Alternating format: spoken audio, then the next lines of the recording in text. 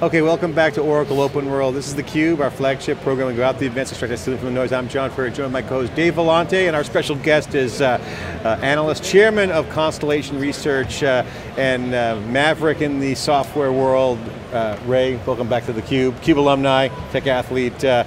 So what's the take here? Well, they're trying to go for something different here.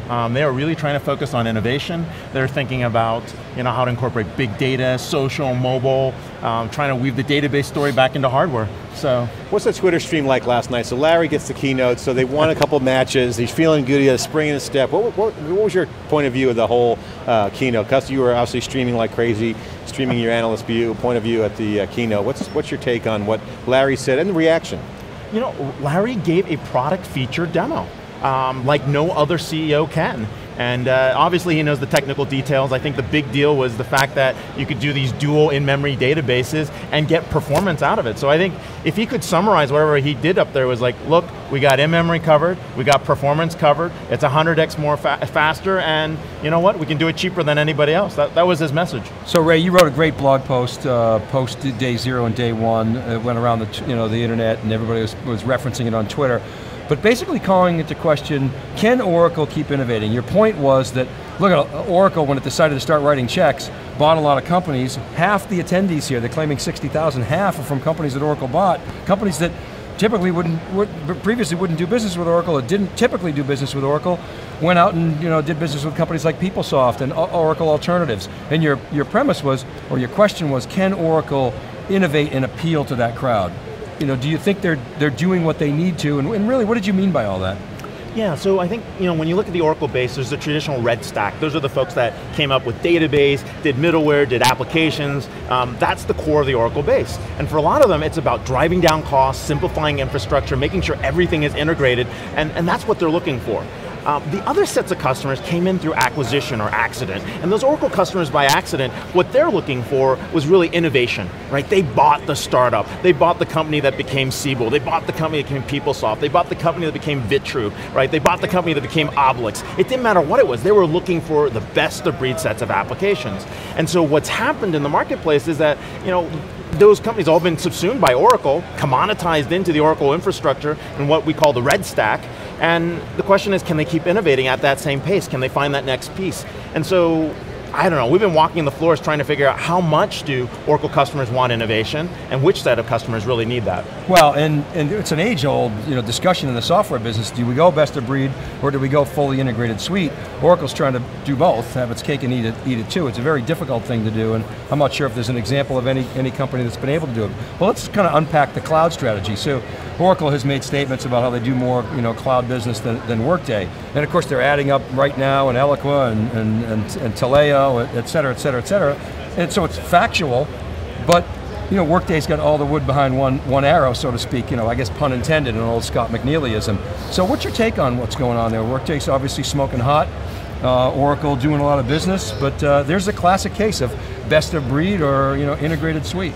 That's a great question. Me and my colleague Holger Mueller, we've been actually here trying to understand, is Workday really in the lead with HCM, or does Oracle have a shot? And one of the things that we've been discovering is that we just talked to a customer that was the CIO of a university. They put up their whole system, the entire Oracle HCM, Taleo, Talent, whole bunch of things in 17 weeks. Weeks, not months. Right, so we're actually starting to see those deployments come to life. I just think Oracle hasn't done a very good job of telling that story. Well, go ahead, sorry. Go ahead. You wrote, I think that in Constellation, in looking at deals, I think you said that the vast majority were going to Workday, like unbelievable number of, let's say you looked at 100 deals, it was like 80 went to Workday, 19 went to SAP and 1 went to Oracle. It wasn't those exact numbers, but rough order of magnitude. It is, and I think part of it is really the clients that we tend to look for are what we call early adopters. They're market leaders and fast followers, and they're the folks that tend to push the limits. They're thinking about an all cloud strategy.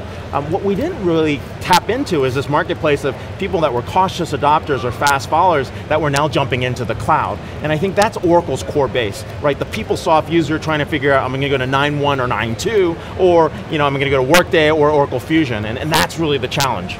Yeah, so I want to stay on this theme of Workday for a minute. So has Workday become acquisition proof in your view? Are they, or are they potentially a target for somebody like Oracle? I think Workday has worked very hard to be acquisition proof as you can. Look at the ownership structure, look at where the shares are, look at who owns parts of the company. They definitely want to remain independent. So I want to come back now to innovation. So you also talked a little bit about, in one of your previews that I was reading, about the customer experience as an area that Oracle needed to innovate, and of course we've heard a little bit about that. I wonder if you could talk about that a little bit. Right, customer experience is picking up, and once again, this is another area where Oracle has the leading CRM vendor, Siebel, and they've got to deal with this issue. Do I stay on Siebel? Do I go to Fusion CRM? Do I upgrade to Salesforce or upgrade to Fusion? I mean, the question here is the same problem. And so when you look at a broader issue on customer experience, it's just not sales. We're talking about looking at the entire life cycle from marketing, sales, support, commerce. We're seeing all that come back again. And so acquisitions on social, such as Vitu, acquisitions that were happened around Eloqua, they're all part of this customer experience right now. And so what Oracle has a shot at is really redefining where CRM is. In the CRM world, what happened was, lots of focus on management, very little focus on customer, and the relationship piece was completely ignored. And that's what they're trying to address here when we talk about customer experience and customer centricity. Dave and Ray, I want to ask you guys as analysts, you guys both been covering the space for many, many years. We talked about, Dave, 4 years ago, the Apple strategy that Oracle had, purpose-built, big theme here again. Obviously Apple's had some great success, Android obviously more open, SAP's been talking about open. Guys, is that playing out, Ray and Dave? What do you guys think? Observations, anecdotes, any data you can share around functionality around this notion of a soft lock-in? Soft lock-in being where, okay, hey, you know what? This isn't lock-in, but it works. Oracle has always seemed to deliver the functionality at the right time to get their customers from switching, because it's hard to switch, but they just kind of deliver that last trendy piece of technology. This year it's in memory. What's your take, guys, as analysts? Well, I mean, my take is that it comes down to, first of all, strategy. It's the old magic quadrant strategy execution, right? To quote a bromide, but the strategy is a good one. I mean, Oracle basically saying, hey, we're going to try to change the game, we're going to vertically integrate, we're going to go with this red stack approach. There really aren't a lot of companies that can do that. I would argue IBM can do it, and guys like EMC, VMware, and Cisco do it through partnerships, but that's what customers want. They want this vertical integration. Now, whether or not Oracle can be best of breed, I think is the big question in my mind. Are they best of breed in servers? No. Are they best of breed in storage? No. Are they best of breed in apps? Well, not really. Are they best of breed in database? Yes. So, what's your take, Ray? I mean, you're right. I mean, we're down to, the only two companies that can probably deliver this end-to-end are IBM and Oracle. And Oracle has a strategy of basically, high volume, high value, whereas IBM has a strategy of high margin, high value, and it's a different game, and you see that across the board. If you're looking for something that's very deep, customized, able to go best in class everywhere, IBM is there with services to help. If you're really trying to commoditize innovation and infrastructure in the stack, that's where the Oracle Red Stack plays a role. And this is the battle that's been going in the marketplace, really between these big chess masters, between Steve Mills and Larry Ellison. Yeah, and of course, John, nobody loves to criticize Oracle more than when we do in theCUBE. We have a lot of fun with it, but you have to give Oracle props. Financially, it's working. This company has 39% operating margins, 45% operating margins last quarter. It's thrown off $14 billion in free cash flow in the last 12 months. That's nearly as much as IBM for a company that's much, much smaller. I mean, you're talking about a $39 billion company versus a $100 billion company. But I mean, Ray just talked about Workday, 17 weeks. I mean, the cycle times now for deployment is critical. You got SaaS, you got cloud. That was Oracle, 17 weeks. I mean, it's like, oh my God, so. Yeah, Workday 17 days. 17, but I mean, look at the differences on cycle times. What impact has that had? SAP's been talking this for a while. They've struggled in the cloud. Ray. What's SAP's comparison here? What's their answer? Well, actually the long-term competitor for Oracle in this space is really SAP SuccessFactors, because end-to-end, the payroll option is going to be the big challenge, right? People are tying things back to payroll, people are tying things back to integration. Workday is probably going to have to partner to build out the rest of the payroll, and that, that takes time. Payroll is not one of those fun things. I mean, you got to do with regulatory changes in Brazil, and something changes in Poland where regulations change all the time. That doesn't make it easy. Well, what about core? What about core HR for SAP? I mean, they got SuccessFactors for sort of talent management, but the core HR is still the legacy SAP base. And mashing those two together, I don't see it as trivial. I mean, look at how long it took Fusion. So I frankly think Workday has a big advantage there, don't you? It's really an issue of time. It's a question of who's going to win over the PeopleSoft replacements, who's going to win the replacements over SAP. I mean, these are 20-year cycles when people replace HCM systems. This isn't something you do all the time, and the good news is we're just in the middle of this. What about the big data? You heard Thomas Kurian and Mark Hurd this morning talking about big data, almost acting like they invented it. Revisionist history, you called it for cloud, I'm calling it revisionist history of big data. We heard about key value stores and Hadoop connectors and in-memory databases. What's your take on all this? Is it window dressing, or are they going to be a major player here?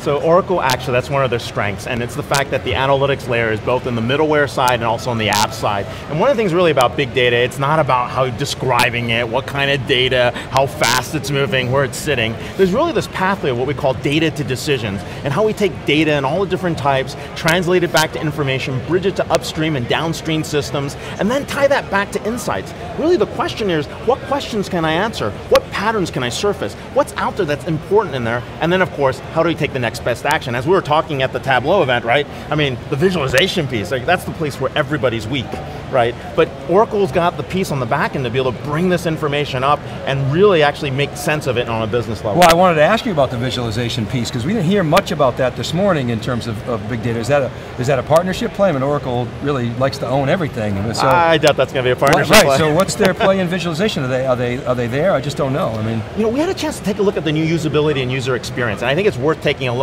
I think they've done a great job on the UX team to actually change that. It's not at the same ease of use as a Tableau or ClickTech in the marketplace, but the fact that it's getting there, right? Everybody's spending a lot of time on visual analytics. If you look at SaaS, the same thing's been going on there. Everyone's making that investment because business users want visual analytics. You guys mentioned, Ray, you mentioned IBM, okay. Engineered system by Oracle is obviously Sun, and IBM just announced $1 billion donation to Linux. Obviously they have very aggressive in OpenStack, a different approach on the cloud. How would you grade the overall Sun role in the Oracle engineering systems? Good, medium, high marks? I think that's one of the crown jewels, what's inside Sun Labs. I mean, you remember going to the Sun Lab days? All that innovation that was in there. Still a lot of it being untapped inside the Sun war chest. But I think, the problem is, we're going into these 30, 40-year cycles, right? Back then, cloud was really time-sharing, mainframe time slicing. The AS400 was the box. That's what we're talking about, engineered systems, all this stuff working in one box. Right. But here's the reality, software's getting so complicated that you really just want to buy it in the box or pick it up in the cloud. And I think that's what Larry Ellison's betting on, the fact that customers aren't going to want to put this stuff in themselves, want to manage it, and that they can get the scale. Now, let's be honest, the Sun acquisition has been a drag on Oracle earnings. Hardware's a tough business to kind of win. I mean, you look at Dell, you look at HP, you look at Sun, it was a slog to the end. And so I think adding software to there's giving them the margins, and that's really one of the pieces that we can get some advanced forward.